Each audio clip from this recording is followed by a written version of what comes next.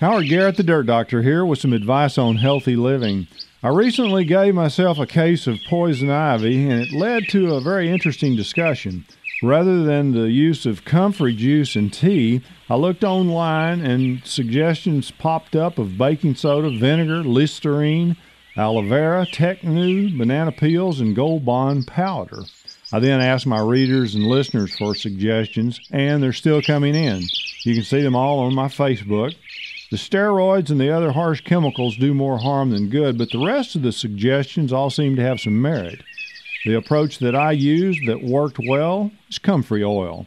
I take it internally daily anyway, but applied it topically to the rash spots.